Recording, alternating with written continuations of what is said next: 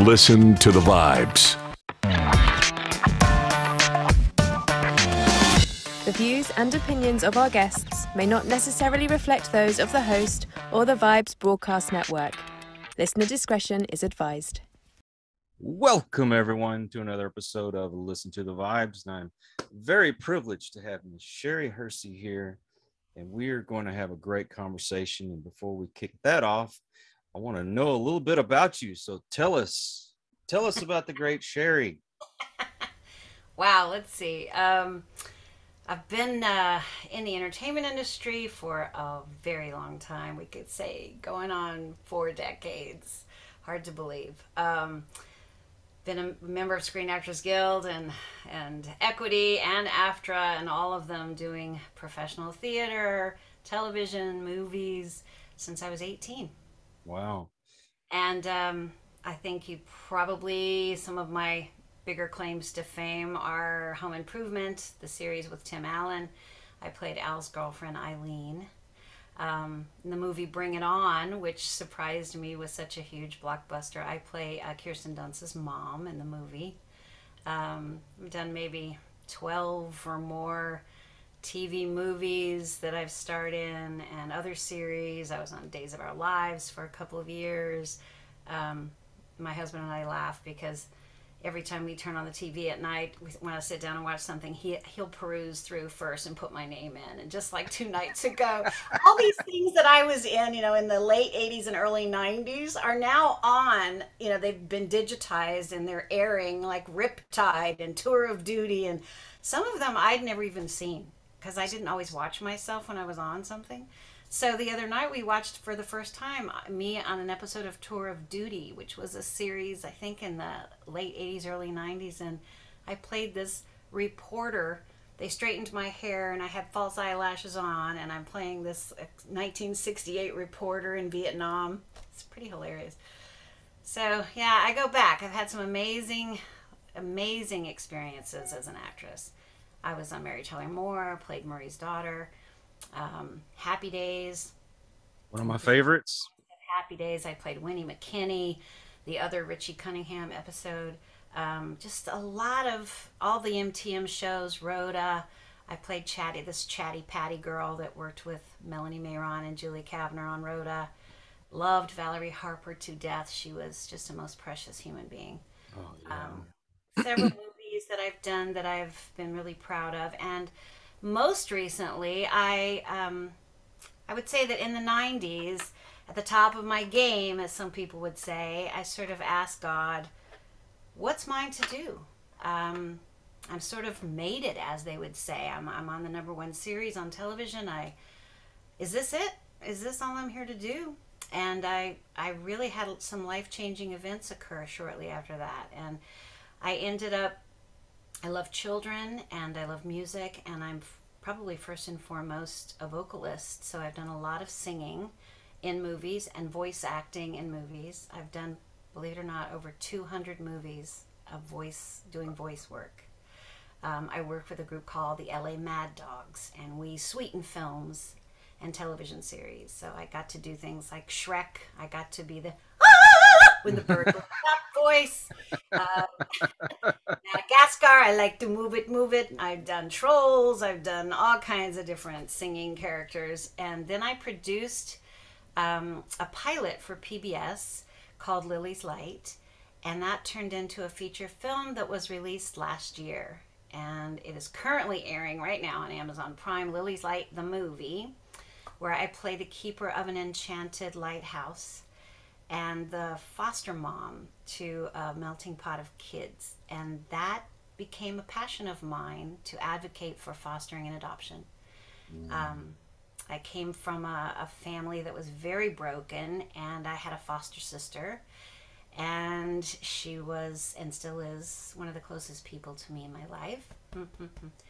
And this issue we have in our world of especially kids who are considered unadoptable and older and have a really hard time finding forever families and end up on the streets is something that I'm passionate about. And I work with a lot of other nonprofits. I started a nonprofit in that direction called Lily's Fostering Hearts. And so Lily's Light, the movie, advocates for Lily's Fostering Hearts. And during the course of producing and writing Lily's Light and starring in Lily's Light, the movie, along with my husband, Rick Cowling, who's an amazingly talented musician, and we wrote a lot of songs for the movie. Along with that, we developed our own production company, Turning on the Light Entertainment. And we're committed to producing uplifting content and positive music and affirmative conscious media, is what I like to call it. Something that gives people a choice of what to put in their head, because I am a firm believer that what we hold in our consciousness is what we outpicture in our lives. Oh, that's right. And I know it to be so true. And that alone, that path was sort of sparked in some of my darkest hours when I was younger, and knew that I could end up in a very self-destructive path if I didn't get help. So I got help in my teenage years, and also, aside from getting some great therapists to help me, I also walked into a Unity church, Unity by the Sea, which is a sort of a progressive, practical Christian path, very metaphysical in nature. And that really helped me. I felt very supported. And I've been sort of following Unity teaching and studying it and practicing the tools my entire life. And it has really helped me awaken to a lot of truth and truth principles that have given me so much in my life. And I'm now on a ministry path, which is pretty interesting. That's pretty cool. So you're going to be able to do weddings and everything? Yeah, years ago, I actually did that, signed up for, a friend of mine wanted me to do I think it was a christening. And so I did the sign up online to get your certification so that you could do that kind of thing. So I could officially do that anyway. But what being a Unity minister for me is more the icing on the cake.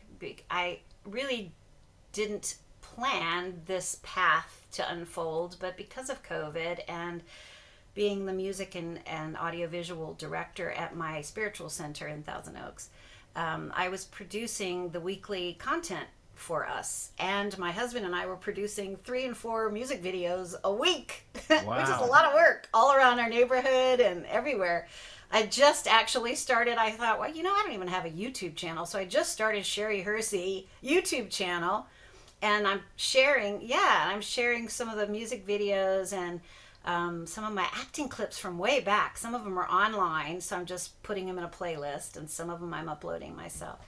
So if anybody wants to see me in the old days, you can check that out.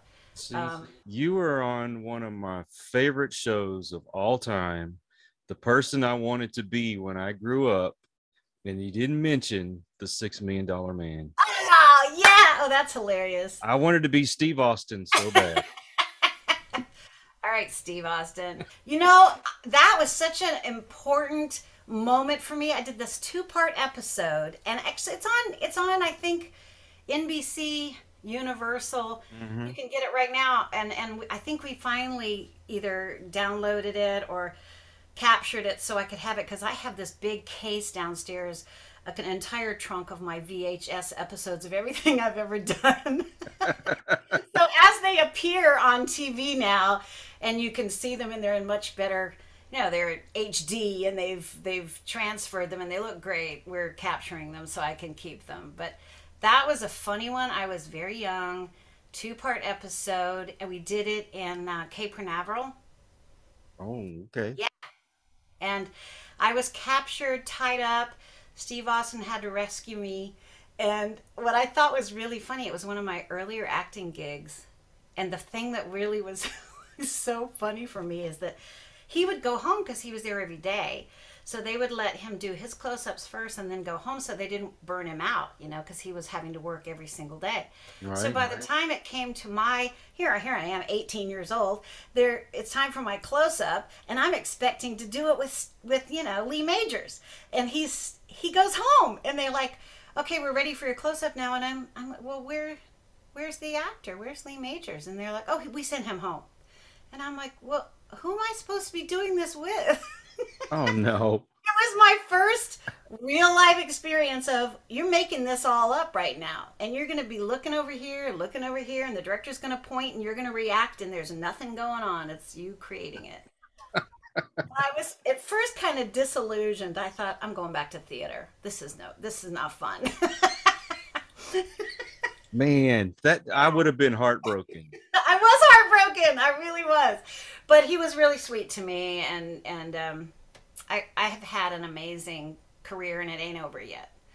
So, and knowing that my movie's out right now, and that it's gotten almost 5 stars, like 4.5 stars on Amazon, and it's on PureFlix for anybody who has that subscription. And the Dove Foundation gave us really great reviews and really high marks too, and that meant a lot to me. So, yeah, I'm super happy about what we're doing. That's, to advocate for something that a lot of people really don't think about day to day. You have to make folks aware. Go out there and find some kid that needs some love and attention like that and give it to them. Absolutely. And it's never too late. And it doesn't, because there are a lot of stories, really beautiful success stories of older single people and older couples fostering a child in their late teens just to give them the opportunity to have family when they go off to college, to have someone to come home to make that transition. Some people have even waited. There was a beautiful story I just read about a social worker who had been an advocate for a child since she was 11 years old. But because she was this child's appointed advocate, she could not legally adopt her. It was a conflict of interest. So they formed a bond, and the young girl ended up calling her mom just out of respect. And when she turned 19, when she aged out of the system, she was adopted by this woman. Oh. And there are so many stories of people who are older, who've adopted older kids, and that's what where my heart is right now. I have bonus children as well. Oh. And I'm up for foster care too. If you. well, I will tell you, I've actually got a house full of adults. My friends laugh at me right now because I foster older older kids. I have a friend that comes and camps out in my house in his RV and lives here half the time. Right now, I have another gentleman who's staying. He's from my spiritual community, and he's making a transition from retiring to moving to a new home that he bought in St. George, Utah. So he's staying, with me and my husband temporarily. And that's what they say. You adopt older people. But my youngest daughter just moved out a couple of months ago, and I just said to Rick, I said, it's time now. We bought this house up here, this beautiful place, to have our own studio downstairs, to be close to our spiritual center, to have, it be a sanctuary. We have World Day of Prayer here. We've had concerts on our balcony, and we have room. And I said, it's time. It's time for us to foster to adopt a teenager or two and give them that, because that's really where the need is. All the very young children usually get adopted pretty quickly. When young couples are looking for children and they want younger kids usually. But it's the middle, the 10 to 19 age that doesn't usually find forever homes and can be moved around. And it's a real challenge for us. Yeah, some of us kids in our 50s can't find a home either. You're welcome to my home. I really like you, Kyle. We have a lot in common. Well, that's something I didn't mention is, a lot of the younger kids, they are able to find homes. It's the older kids that can't find a place, and yes, they need love too. That's what the story in Lily's Light is about. It's about a 14-year-old boy who loses his only living relative, and he wants to run away with his pig, his potbelly pig, and he's at the lighthouse, and we take him on an adventure. The lighthouse has the ability to illuminate our imagination, and so the story seed can be developed in the adventures section where we go up to the top of the lighthouse and say, I am the light that shines on me, illuminate the world I see. And then we go into a make-believe imaginary adventure that sort of gives them the tool they need to help them in life. I don't want to get on a soapbox, but I can't help but have to mention that this seems the world is kind of geared to making people more self-centered and not caring for other people. And when you have so many folks out there that they just need some kind of hope, some kind of love. I'm not tooting my horn here. This is all my wife. We had went to go to a natural springs just to spend the day, and we stopped to get some ice and stuff. And my wife is in there, and she couldn't help but overhear this guy. He's asking for a job, and the people that owned the little store were trying to get him hooked up with a job. He's homeless. He was just looking for. He's not asking for you to give him a handout. He was actually looking for a job. And the lady said, you know what, let me fix you something to eat. And he's like, oh, I can't. I don't have any money. She said, don't worry about it. It's on me. And my wife said she could actually hear a voice telling her while she was at the ATM, grab an extra $20 out. And she went and she just handed it to him. And with a tear in his eye, he's like, why me? And she said, I don't know. It's just, I was told to give this to you, so I'm giving it to you. And that could have meant the difference of, whether this guy had enough hope to go on, or he would have ended it all just because a few people got together and said, hey, let's do something for you. I'm with you. Makes me want to cry. There's so many times that I've had someone that I didn't even know, and most recently it just happened to me at a memorial service, and I'm telling you, it was just really touching, that a handful of people there shared with me how I had touched this person's life when we were younger, because and I felt so good about myself when we do things for others just because we want to, for nothing in return, just completely unconditionally, just giving love wherever we can, in any way that we can, without judgment, without anything, because we don't know what anyone's path is like. We can't judge anyone else. We don't know why that person was homeless. We don't, and people, because it's too painful to even feel it, most of the time they qualify that experience by making a judgment about it, or saying, well, he's probably no good, he doesn't work, he doesn't do this, he doesn't do that.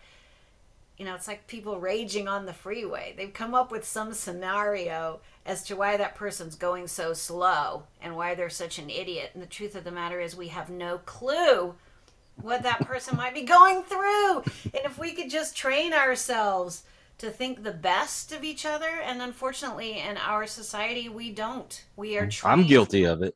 We all are. I mean, from childhood, I remember one of the biggest things I thought about this, it was kind of a polite thing to have a pity party together with other people. I mean, my grandmother would host her friends, or they'd come over and they'd talk about life and how difficult it was, and she felt it was necessary to say, well, let me tell you about how bad it is for me.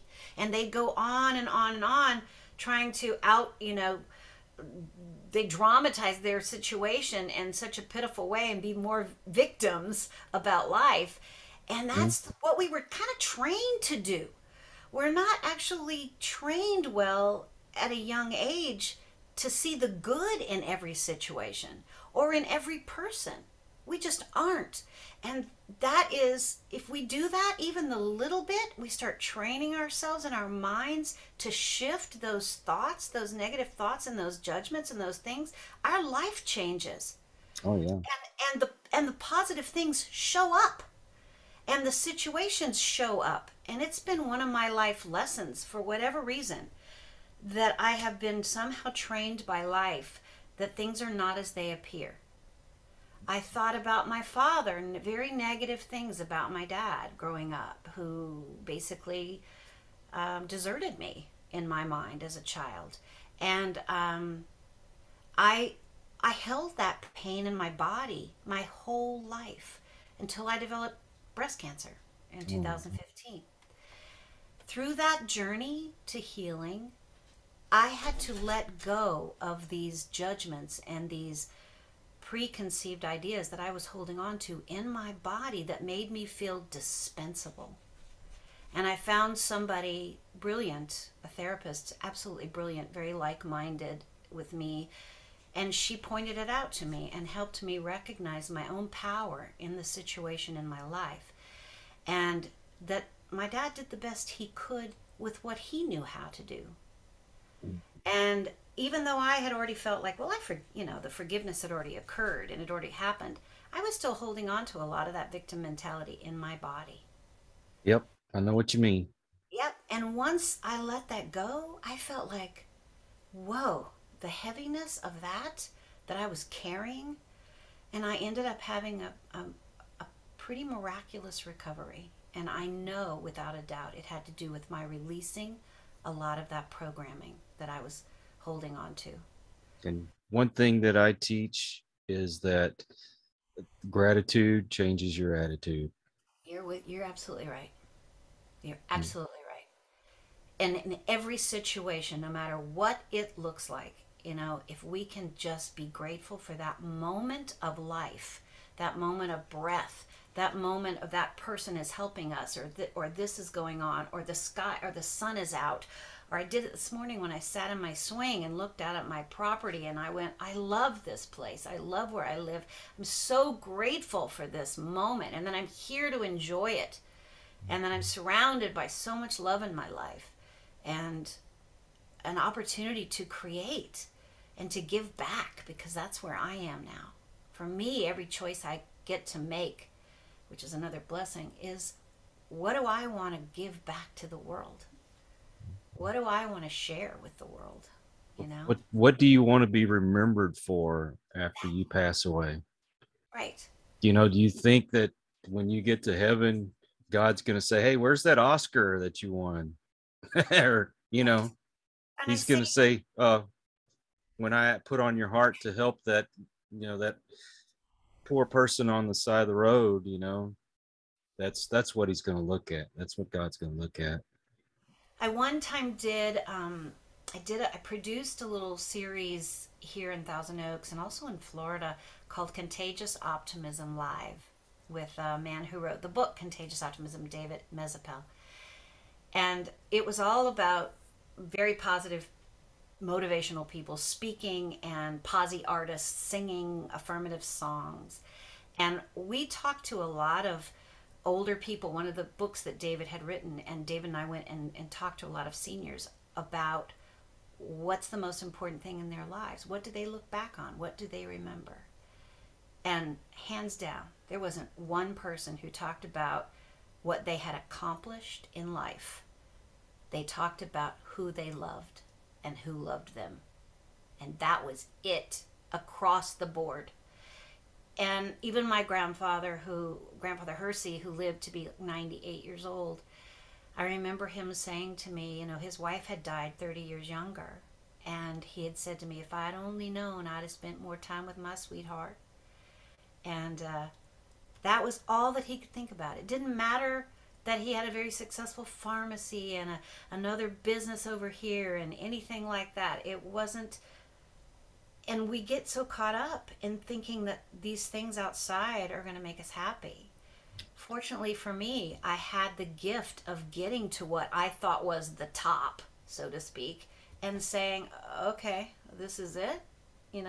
This isn't going to bring me everything. And it doesn't. It doesn't matter how successful you get. That's not where happiness is. Well, I'll be the first to admit that I have a selfish reason for becoming successful, is that I wanted to buy a large enough acreage that I could build enough homes for all my kids to live on, so I have my family with me all the time and they're not spread out all over the place. So that's what I want. Hey, I don't have anything against success, and I think if you've got a vision and you're motivated, you can do it all, and we can have it all. I believe that. I really do. but it's all about why and what you're doing it for. You're right. If it's because I would do the same thing. I'm really, if I could put a blanket of love and nurturing around every child that needs a home or a mom, I would do it. Yeah, that's what I'd love to do. Okay, don't make me cry. Yeah. Oh, so we had been talking before we got started. You sang with Ambrosia. Oh, well, my husband, yeah, that was just for fun. I did one gig with them. That's not my claim to fame, but I love them all. They're so great. Joe Puerta, and Burley Drummond, two of the original Ambrosia members. My husband, Rick Cowling, took over for David Pack and sang lead for them for years. He's actually the one that did the Jimmy Fallon show with Ambrosia. He's the one singing lead. He's a phenomenal singer and musician. And he has his own band here in Los Angeles, and we sing together every Sunday, by the way. Oh, and we write music together. But he still goes out with Ambrosia once in a while. Mostly he works with Kenny Loggins now. And he either plays guitar, bass, or keys for Kenny. And this is probably Kenny's last year. So it's been a lot of fun. Kenny's invited me to go along on a lot of the gigs so that I don't have to be apart from Rick. And he's been very generous to us. He actually, we used Heartlight, which I had always wanted to use in Lily's Light. We used Kenny Loggins' song Heartlight. I don't know if you're familiar with that one. Like a beacon in the welcome to Heartlight.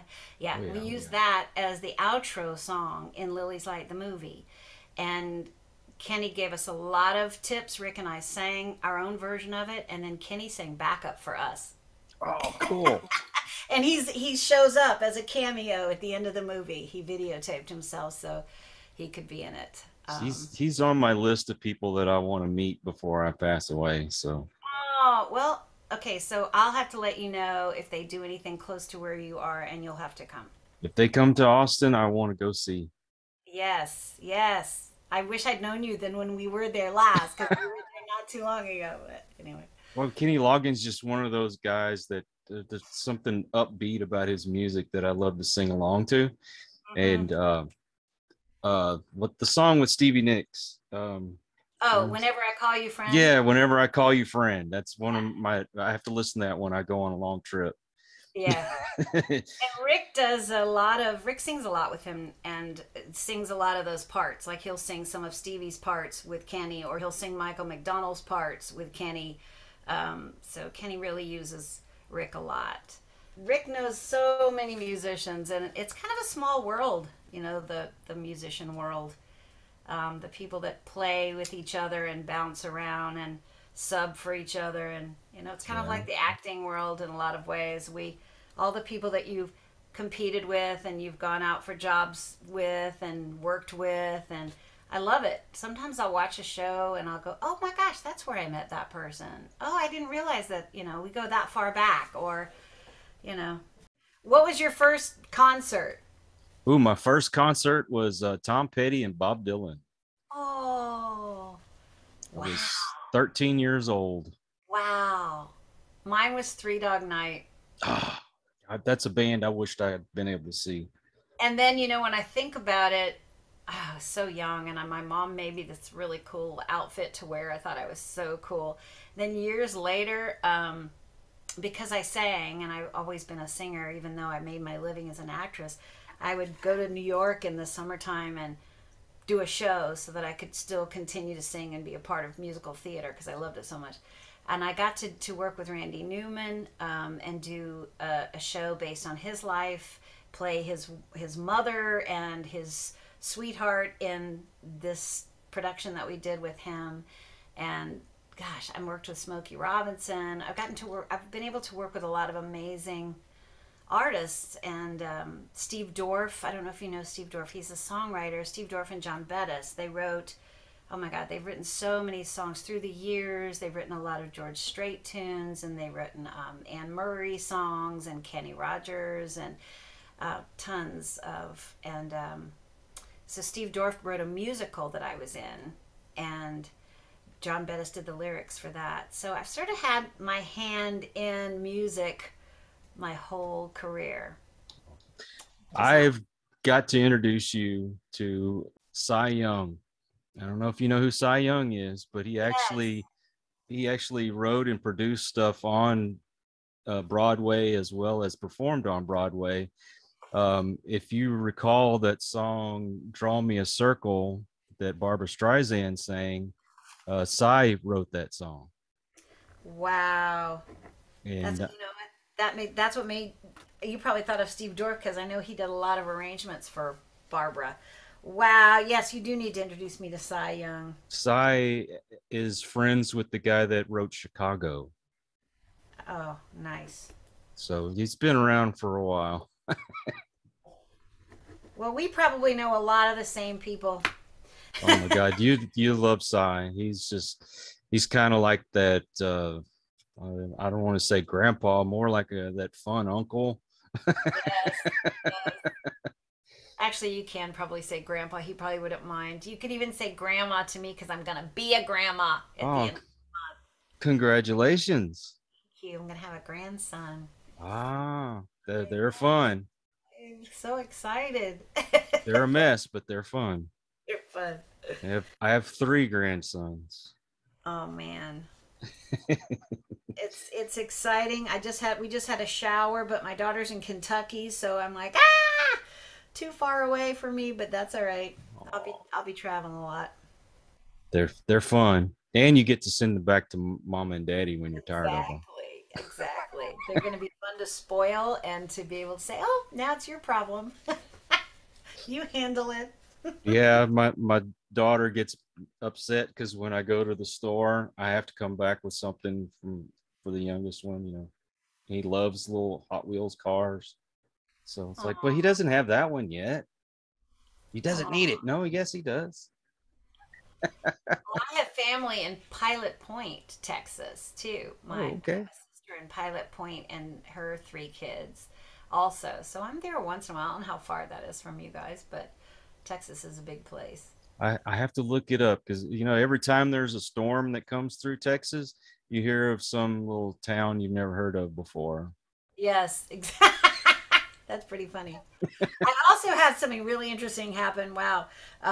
2 years ago, during the middle of COVID, I did my DNA test, 23andMe, and discovered that I had a sister I didn't know about. Really? Yes. So I have since met her. We look so much alike. It's ridiculous. And it's been amazing. So I went to visit her. She lives in South Carolina, where I was originally from. And we've long lost, sisters that were both estranged from our father and the rest of our family. So we have a lot in common. Well, that's got to be exciting, to have family. I hate the fact that a lot of families, as the patriarchy and the matriarchy of the family pass away, it's people go their separate ways. You never hear from them anymore. I know.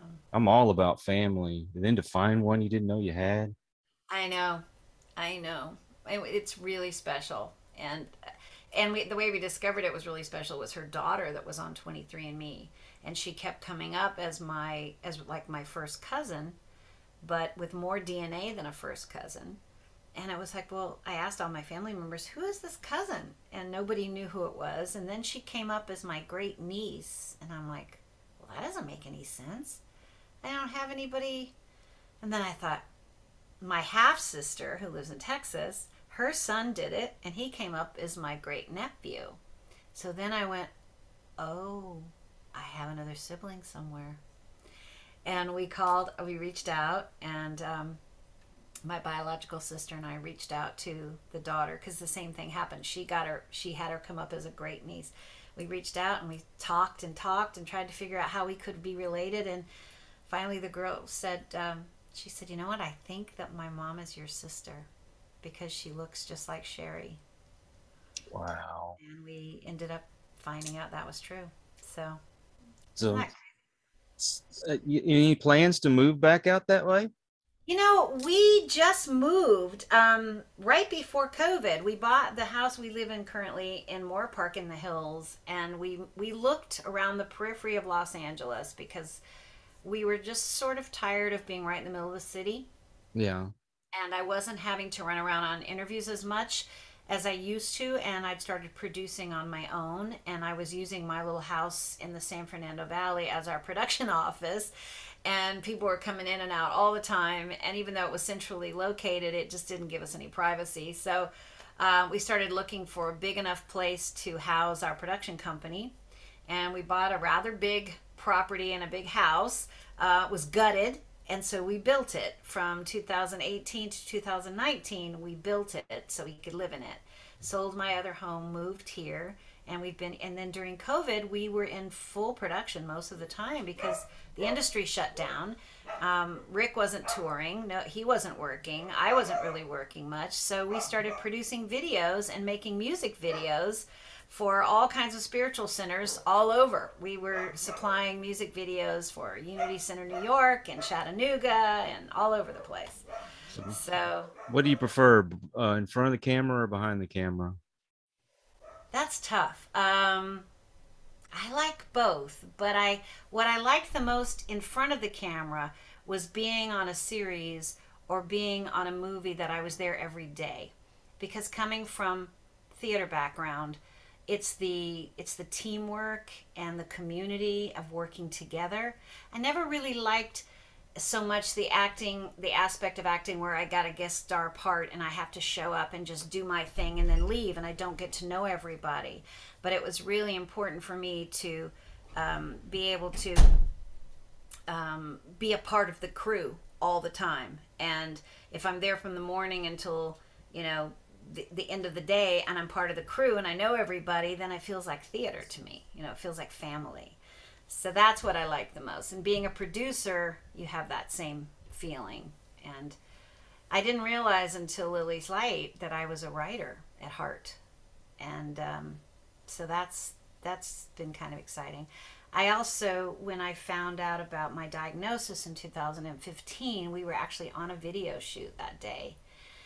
And Spirit said to me, "You're going to shoot this." So we ended up videotaping every aspect of my journey, my breast cancer journey. And I didn't edit it because I didn't really want to look at the footage, to be honest. I didn't want to take myself back to that time so much. But I really wanted it to be helpful to anyone who might be afraid of what that looked like and what they might have to go through. So at some point, we're going to release it as a sort of a uplifting documentary. And it's close to being finished. It's going to be music driven because from the moment I found out about it, I started sitting down at the piano and singing affirmative songs and claiming my victory. And it's really full of a lot of spiritual tools and what I did and how I surrendered to the process and accepted it and mastered it, basically. Do you think that gave you a little bit more strength doing that? I don't know necessarily. I think it You think it was more faith-based? it was totally faith-based, but I think I approached it. I have a philosophy that I heard from a Reverend Denise Schelling that I love, which is what's before me is for me. I believe in all things work for the good. And in our philosophy, unity, God is good and good is everywhere and good in everything. It's just really having the eyes to see it. And if we live, even as the Bible taught us, in joy, that is a statement of faith. Knowing that all is perfect in our world, no matter what it looks like. That's where the temptation comes to give power to something other than God.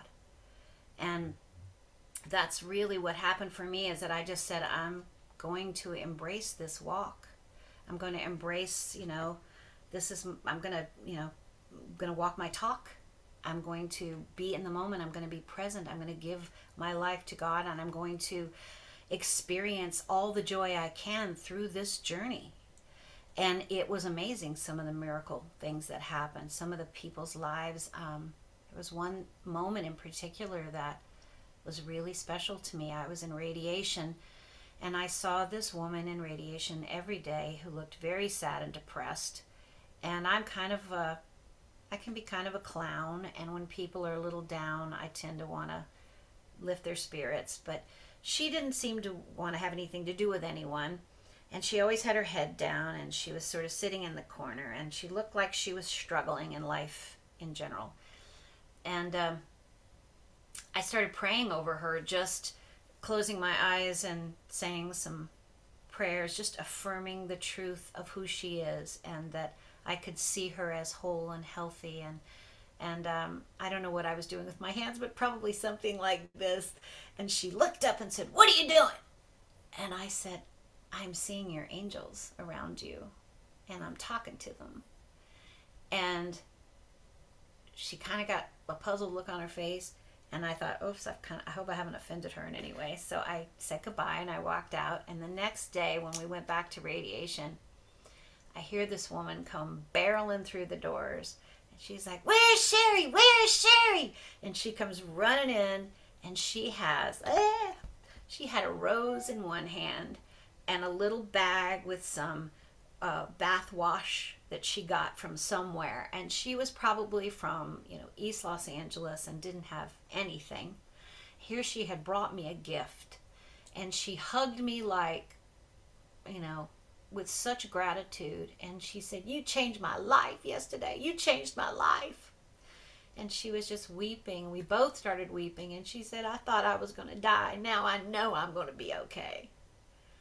Wow. And it was just, and my husband, of course, has the camera right there, because he's like he was just using his iPhone or whatever camera he had. And he interviewed her afterwards too. So there were just, lots of wonderful moments like that, of just being present to what's going on and loving each other through the process. Yeah. And what that did for me was amazing. What that did for me to know that that's who I am. That's what I want. I want to be that in every way that I can. Yeah. And when we can get out of, the fear and the worry and the stress, and I mean, it's tough. I'm not denying. I mean, there were moments more a couple of years after. It almost felt like I was carried on wings during the difficult part. But then afterwards, the post-traumatic stress set in, and then I'd wake up in the middle of the night with like fear consuming me and sweats, and like I'd have to battle. I'd have to claim. I'd have to say, "I am a divine child of God. I did not inherit disease. I am healed, whole, and healthy." And I would have to keep claiming my birthright. And fight that. That to me is the battle of heaven and earth. That is the battle, the good and bad. God has been so good to me through the years. And some people look at the things that I've been through and they think that I've had such an awful life. And yeah, some of the things were terrible, but I know people that have gone through the same or worse than I have, a lot worse than what I have. But he's puts that on me because he knows how much I can handle, and that I can pass it on, or as they say, pay it forward. I've had certain people come into my life that their presence has made such a difference, brought me strength. I got shot when I was in my young 20s, and I was in rehab to get my arm to work again. And while I'm there, there's an older gentleman that sat in the table next to me, and we just both kind of made those faces every time the therapist would, make us do these exercises and whatnot. And anyway, we recognized each other whenever we came in, and I stopped and I talked to him one day while we were waiting to go in for our appointments. And his wife was there this time, and she had on this satin jacket and it said Swayze Dancing on the back of it. I'm like, wow, that's cool. My wife would love that because she's a big Patrick Swayze nut, right? Come to find out that was Patrick Swayze's aunt, Wow. Kitty. And Kitty took us in as if we were one of her kids, and it helped me through those times to get that strength back. And her husband was a drummer, so he had to kind of learn to drum again. He had been in a car accident and messed up his arm, and it's just, we go through things and we think, why us, why, instead of saying, okay, what did you need me to go through this for? What did you need me to do next? And so that's I'm sorry, I get choked up sometimes thinking about them, because they were so sweet.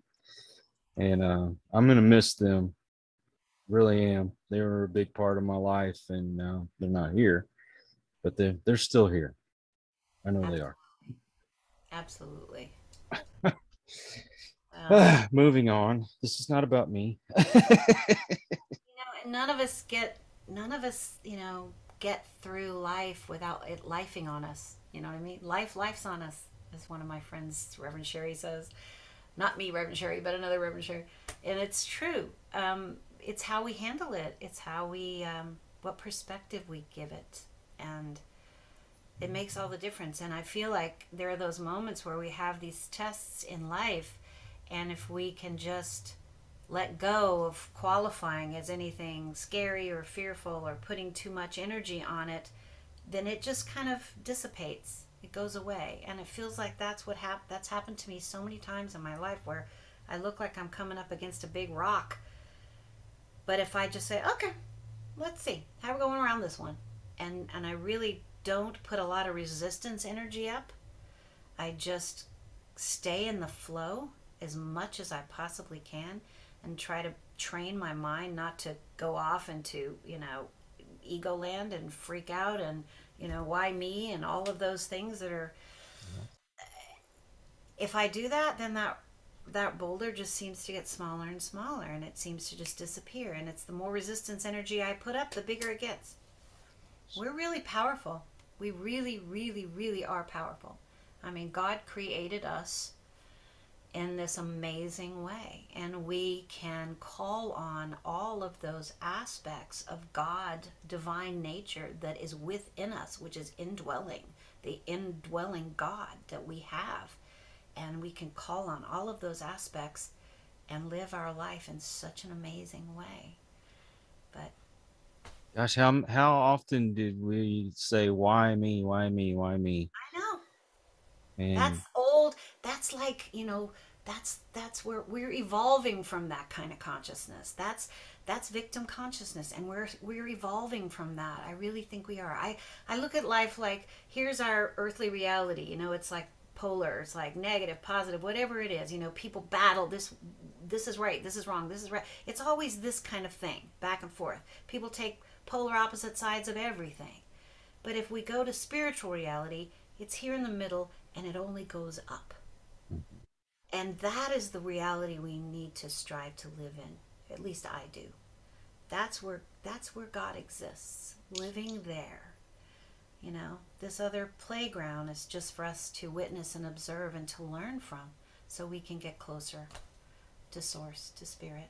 Yeah, we have to get to that next level of enlightenment, to get closer to the Spirit of God. And I still believe that God is this consciousness, and it's all central, and that's where we're all striving to get to. And I used to not look at it that way, but the people that I have met have really helped me to trust in this. I know that I've gone through what I've gone through, not for anybody to feel sorry for me, but to pick up knowledge along the way that I could help someone else. And so if I had, let's say that I'd kept a healthy body and I was still working, well, I wouldn't be doing this right now. And I wouldn't have met you. I wouldn't have met the people that I've met on the journey. And then the person out there that needed to hear this message, they wouldn't have gotten to hear it. Right. So what? Okay, so my spine's jacked up. I'm still alive. I'm doing what I like doing, and helping others. And that's the only reason I ever really talk about the things that happens to me, is because I know somebody out there is going through something very similar, and they need to hear a positive message. And the people that I bring on, it's that they've not only helped me with my knowledge and to be able to move on, but they're helping lots of people out there, people that really need to hear it. And I thank you. Well, I'm grateful for you, and I appreciate what you're doing. I really do. Well, thank This was a you. big surprise for me, basically, because I didn't realize we'd have so much of a deep connection, and I'm really grateful. Of Thank course, you. it doesn't surprise me. That's how spirit works. But it's always so, just always so exciting when you find that out. When you go, oh, of course. Now I know why I'm on his show. Well, if you run across someone who has a story to tell, and by no means do they have to be famous or anything like that. Just if they have a story they want to tell, please send them my way, because that's what the platform's for, and they can help someone else. And you're going to run across some people on your journey that they could be a great influence for others. I will, and I will think of you. Believe me, we're gonna stay in touch anyway. I hope so, because I definitely want you to meet Cy, and I think you need to meet my wife too. You'll be surprised at her abilities. Yeah, you need to meet Rick. He just walked in a second ago. He must have just gotten home and he saw I was busy, so he went back out. But yeah, you have to meet Rick. I definitely want to do that. I'd like to talk to him about his music if he'd love to get on sometime. Absolutely. Yeah, he's a hoot. He's also very, very talented. We'll have to sing you a song. Oh, that would be cool. I'll send you some links so you can see us work. Nice. I love music. Well, thank you again, Sherry. I really appreciate your time, and it means a lot when people can give a part of their day to me and my audience. I'm so grateful. I appreciated it. Thank you. Well, to all you out there, if you are new to the channel, thank you for stopping by. I hope you'll subscribe and please come back. So we meet great people like Sherry, and they always have something special to share. And for those of you who are regular to the channel, thank you so much for your support. It's because of you that we do what we do. And so until the next one, everyone, please take care, be kind to one another. God bless, and peace. We hope you enjoyed this episode of Listen to the Vibes. You can catch us on Buzzsprout or wherever you listen to your favourite podcasts. And on YouTube. Follow us on Facebook at The Vibes Broadcast Network